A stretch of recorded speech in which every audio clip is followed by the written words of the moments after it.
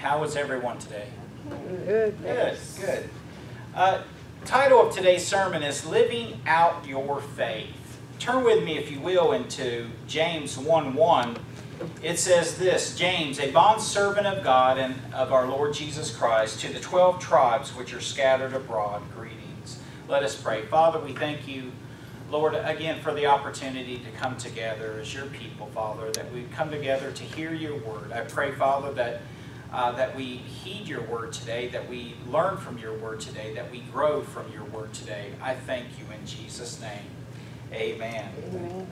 I have to tell you, can you not look at the very beginning of this, that at the humility that James opens the letter with, right? James could have opened the letter by dropping a few names. Hey, I'm James, Jesus' brother, right? But he didn't do that. He opened up by saying that he was a bondservant of the Lord Jesus Christ. He didn't build himself up, but he declared that he was a slave of our Lord. The truth is that everyone is a slave to something. Everyone is a slave to something, whether you're a slave to sin or you're a slave to Christ. Here is something else that is true, that we can accept this premise. If you can't accept the premise of verse 1, you'll never be able to accept verse 2, right? And we'll see that in a few minutes. So I'm going to make a bold statement. Putting your faith to work in your life has more to do with how you respond to trials and troubles in this life than perhaps anything else in your life. Faith isn't this kind of pie-in-the-sky stuff. Trials and difficulties in this life often reveal true faith. So is it any wonder this little book of James begins to challenge the believers in this idea of making our faith real, that he immediately launches into the truth about trouble. Now don't miss the fact that his original audience was in trouble, right? His original audience, the last part of verse 1 is often overlooked. It is. Notice James is writing to the 12 tribes who are dispersed abroad. Now, in general, that dispersion or the diaspora refers to the Jews living outside of Palestine. The word dispersed can be translated as scattered. It's like seed being scattered by the farmer's hand. In fact, the scattering of these Jewish believers was tantamount to the scattering of the seeds of the gospel. More specifically, James's audience, many of these Jews had been scattered because of persecution. That's why they were scattered. Claudius, the Roman emperor, was driving the Jews into exile. Under his rule, the Jewish were driven out of their homelands and even out of Rome. Life was threatening and unsafe for the Jews. But the Jews that had begun to follow Jesus, who had begun to follow Christ, really had double trouble on their hands, right? Being Jewish, they were hated by the Gentiles. And being Jewish and now following Christ, they were facing persecution from their own people. Man, talk about trouble, right? They had a lot of it. There was trouble on every level. Everything that had changed for them. They were literally scattered, forced to leave their homes and run for their very lives to other cities and villages. And you know how hard it is to move when you have time, right? When you got the time to move and you can plan it, it's still tough, right? You can do all this planning, all these hours of thinking about it and getting it all together. But what if you heard on the nightly news, you know, that every Christian who is following the Lord had an hour, 1 hour to get out of Marion County, right, under the penalty of death. Can you imagine how you would leave? How you just pack things up? Imagine just throwing everything together and getting out. You know, maybe that's why James gets right to it. With hardly more than a saying hello, James begins the discussion of the primary subject that was on their minds. And they want to know, how do you live out your life of faith? What do you do when you are surrounded by trouble?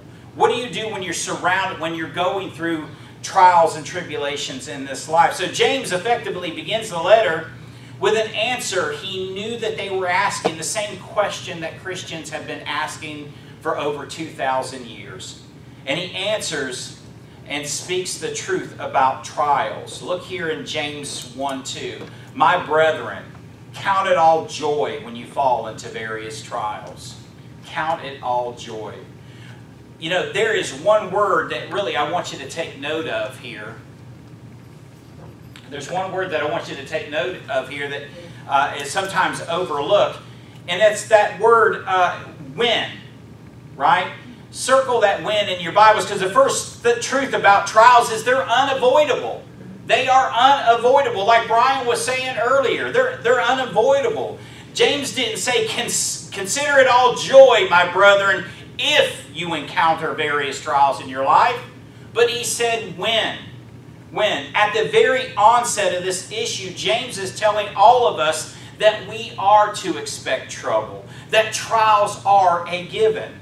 In fact, if you don't go around looking for trouble, man, trouble will find you. You know, there are well-meaning people who believe that if you really have enough faith, whatever trouble you're going through, it's just going to go away.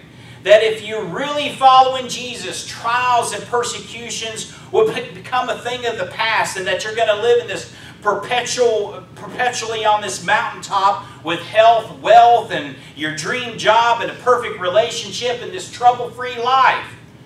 But that's not what James is saying here. He says, count it all joy when you fall into various trials. He didn't say count it all joy when you escape various trials. Certainly joy is the absence of trials, right? Isn't joy the absence of trials? If you're a slave to God and you want to obey your master, surely trials will become a thing of the past, right? Right? But Jesus said something radically different than that. He says something radically different than a lot of the televangelists today. Look what Jesus said in John 16:33. These things I have spoken to you, that in me you may have peace. In the world you will have tribulation. But be of good cheer, I have overcome the world. He also says in Matthew 6:34, therefore do not worry about tomorrow, for tomorrow will worry about its own things. Sufficient for the day is its own trouble. The Apostle Paul also says something similar here in Acts 14:22, strengthening the souls of his disciples, exhorting them to continue in faith, and saying that we must, through many tribulations, enter the kingdom of God. That we must. And in other words, the Christian experience is notably distinct. Not in the absence of trials, but by the presence of them. James says when, not if. You see, in a very real way, Christians of every nationality today are God's dispersed people. Like seeds from His hands dispersed by the sovereignty throughout the world to serve both as light and salt. Christians who understand that he or she is a slave of God, like James says in James 1:1, they can have joy when surrounded by trouble because he lives for the things that matter the most. His evaluation, the way that he totals up life, his values are radically different than how he lived before. In fact, believers understand that trials have values. And James shows us that next. That trials shape us into the character of Christ. And no wonder, right? No wonder Satan wants trials to defeat us. While God will use those trials to develop us, to make us stronger. And a slave of God knows that his master is ultimately in control. I like the way someone said it when he wrote, Satan may turn up the heat, but God has his hands on the thermostat. It's that kind of trust, it's that kind of submission as slaves of God that we evaluate trouble with a joyful spirit instead of a complaining and a bitter, resentful spirit. I can't think of a better illustration than Joseph. The world's evaluation or the world's reckoning, he had every reason.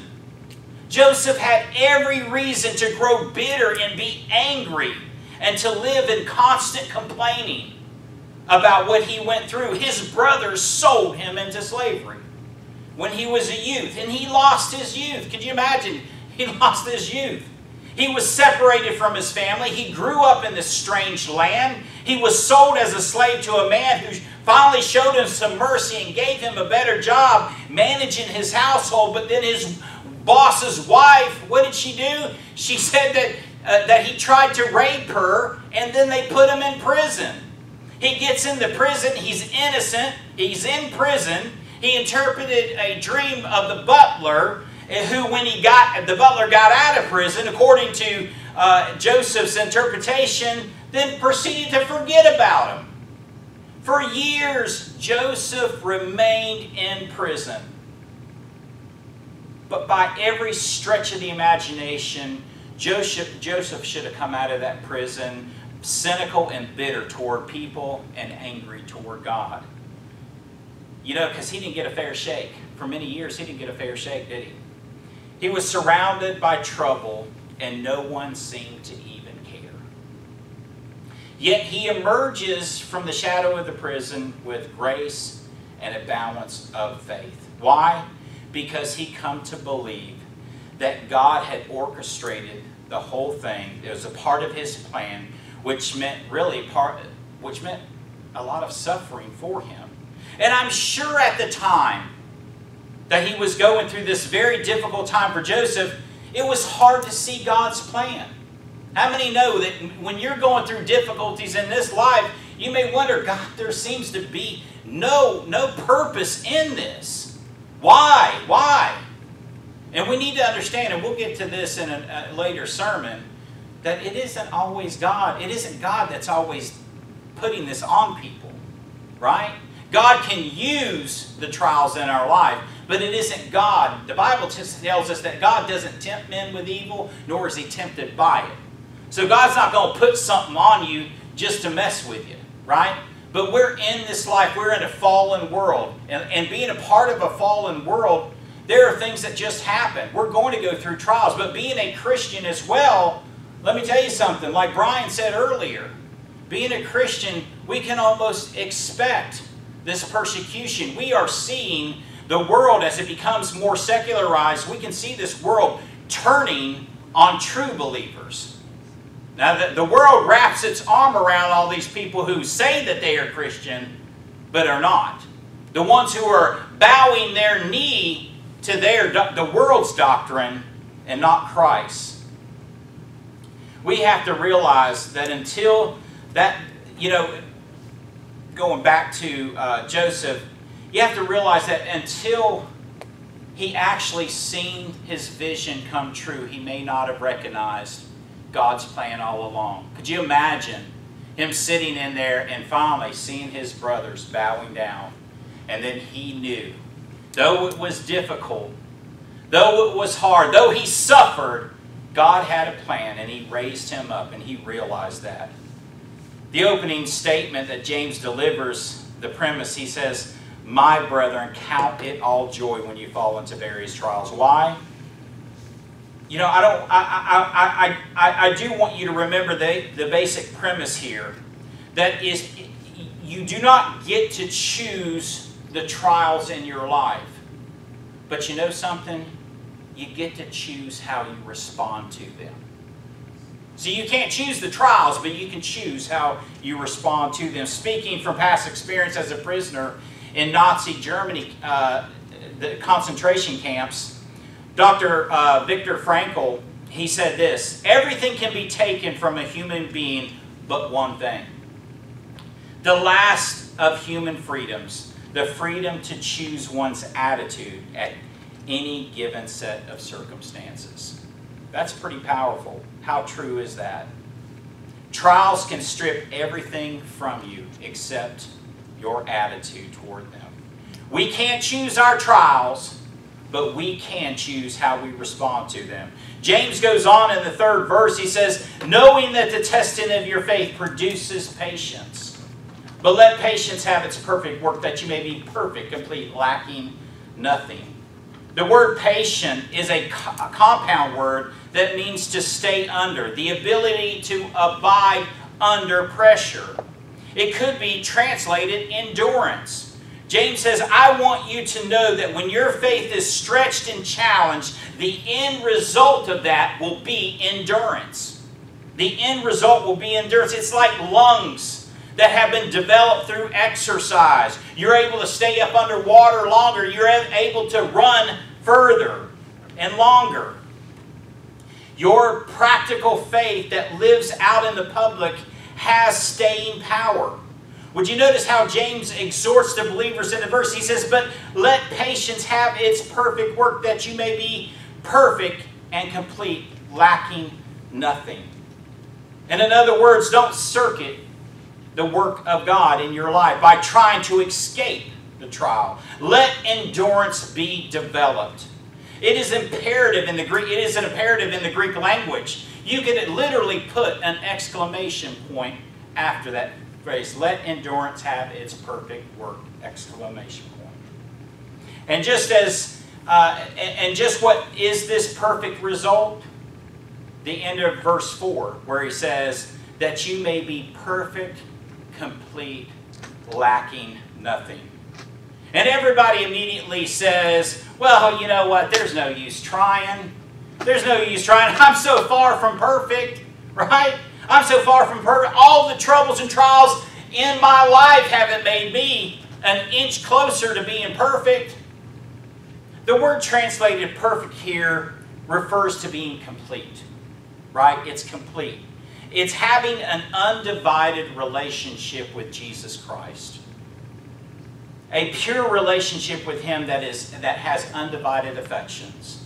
Trials have a way of doing that, don't they? In the midst of suffering, everything that the world clamors for suddenly becomes nonsense. The Apostle Paul called it garbage.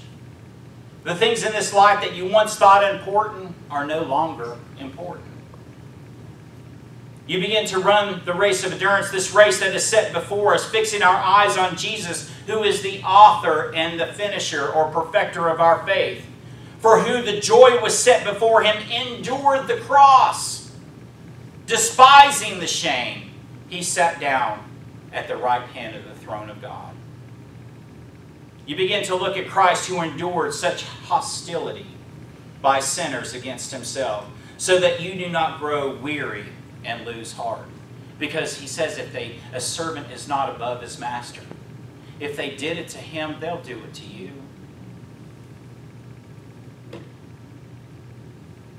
Knowing that the testing of your faith produces patience, but let patience have its perfect work, that you may be perfect, complete, lacking nothing. James says, in effect, trials produce the single-minded affection for Christ. And he goes on by the end of verse 4, where he's saying that the endurance of the trials also produces this completeness or this maturity. By the way, James uses this word complete or mature more than any other writer in the New Testament. Maturity is big to James. And why not? Faith matters in life. Faith that makes a difference in this life. It's faith that is grown up. Not just little faith. You know, where Jesus said that if you have faith as a mustard seed, He didn't say faith the size of a mustard seed, as some translations have, but if you have faith as or like a mustard seed. How many know that mustard seeds start off small, but they ain't intended to stay that way, are they? They're intended to grow, to become something so large, and that's the faith that we should have. That's the faith that is whole. Trials are not electives in God's school of spiritual maturity. They are required courses. Right? You must do your homework, and let me tell you something, you will take the test. Amen? James is a realist. He knows that in order for us to accept the premise and to adopt this attitude of joy, for us to stay under pressure and allowing the testing to produce this maturity in our faith, he knows we've got a problem. At least two of them. First problem is that we may simply not understand. Right? We're going around, we need wisdom to see past the trials, to see the hand of God working in them. We're going to need the wisdom of God. Right? We need the wisdom to believe that the present trials in our life doesn't mean that God has disappeared or God has left us. And it's easy to feel that way. I'm sure Joseph, when he was sitting in prison all those years, thinking, where is God in this place?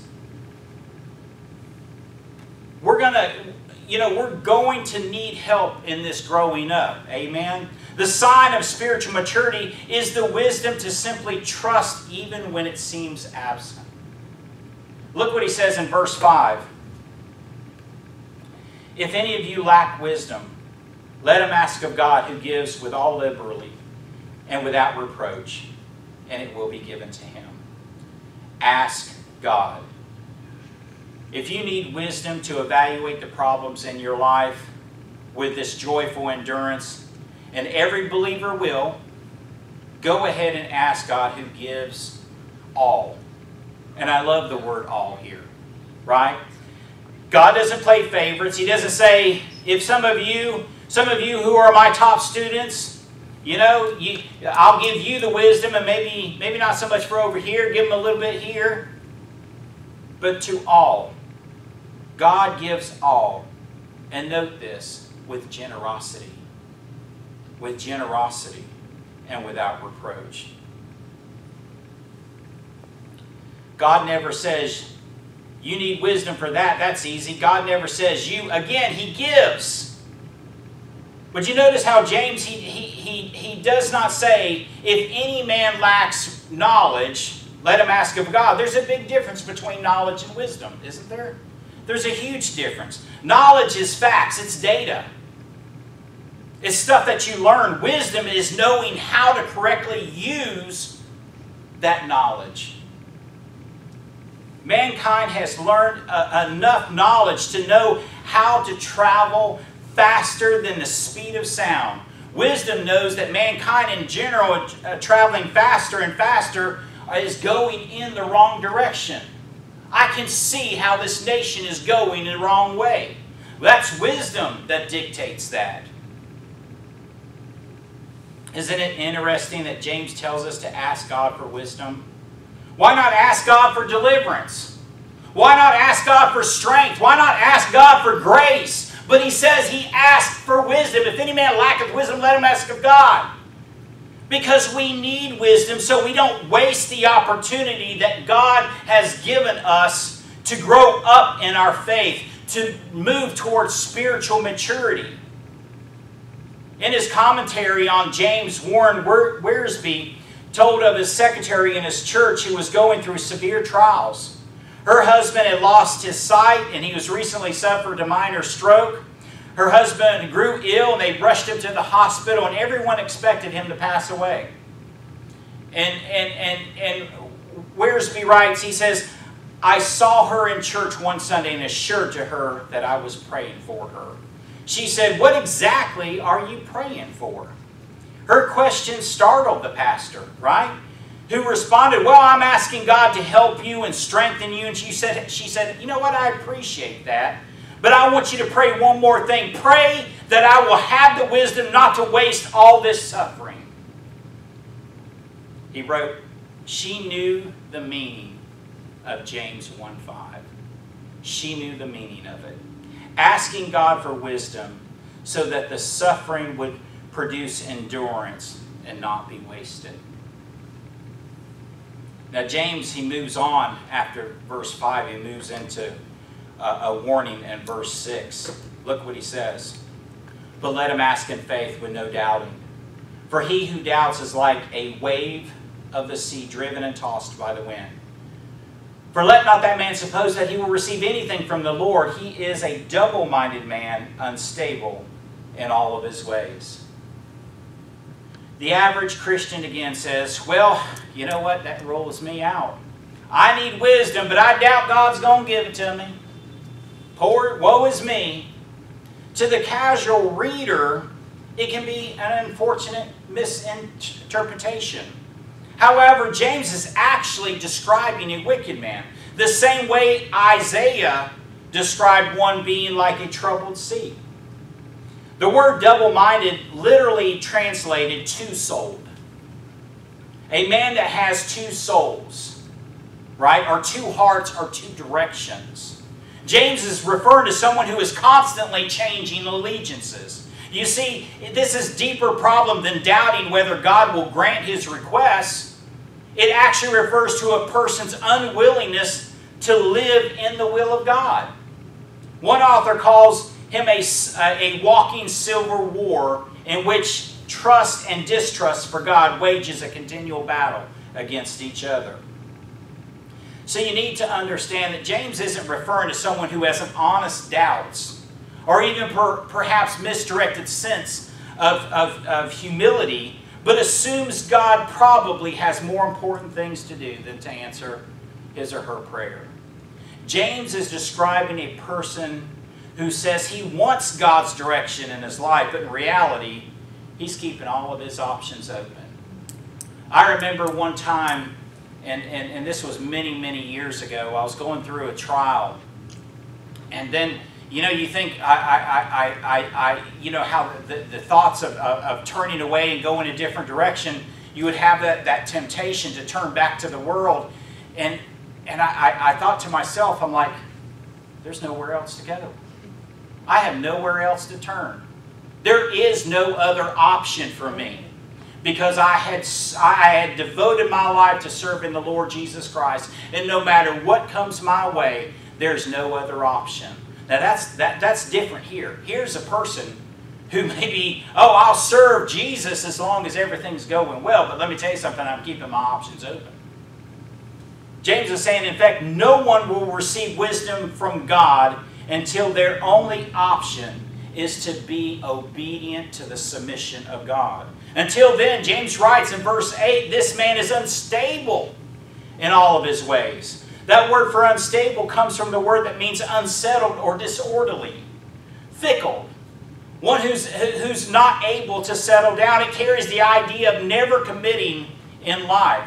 He inclines toward God one day and toward the world the next.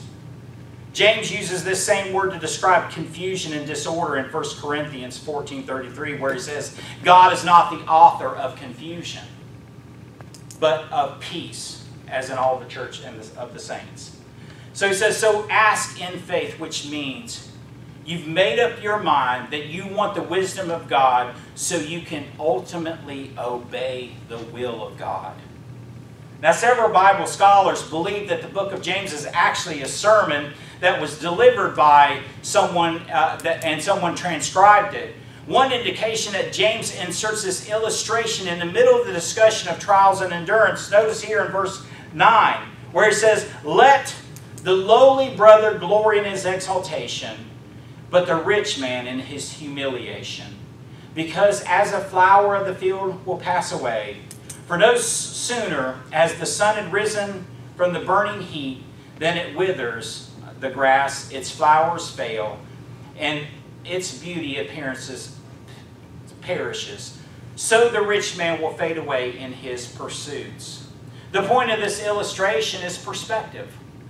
It's perspective, right? The poor believer and the rich believer both realize that they're on ground level when it comes to trials. Trials don't care how rich you are. Death doesn't care how rich you are or how much money you got in the bank or lack thereof. Depending on the statistics that you looked at, I looked this up this morning and I was studying that suicide rates are higher in higher income levels.